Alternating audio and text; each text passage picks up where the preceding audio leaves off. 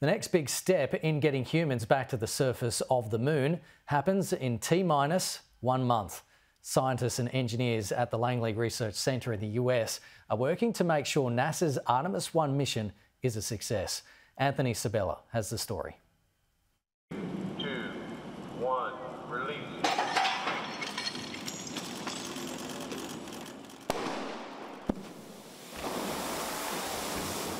The Orion space capsule doing what it's supposed to do in this test video. We want to make sure the structure on the bottom of the capsule is safe. Because when the capsule splashes down after returning from the moon in later Artemis missions, astronauts will be inside. Having been with NASA since just before the Challenger explosion, Darlene Pecora knows what happens if she and her team don't get it right. We have a family at NASA. We care about our astronauts. Which is why testing is so important.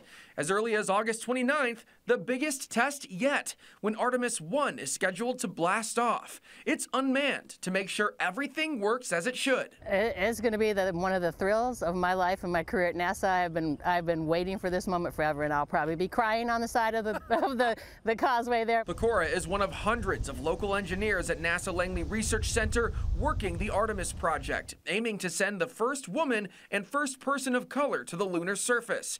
Jeremy Pinier's team focuses on the Space Launch System, meeting us where wind tunnel test models of the rocket are built. It's almost surreal to have worked on one single thing for 10 years and to finally see it be real. When Artemis 1 is airborne, that's when Jennifer Inman's SciFly team jumps into action, collecting data from the takeoff and the later splashdown to make sure the vehicle is working like it's supposed to. Her Shatter the Glass Ceiling necklace, a reminder that her own groundbreaking work is helping take women literally further than they've ever been. It's been a lonelier journey than I expected it to be, honestly.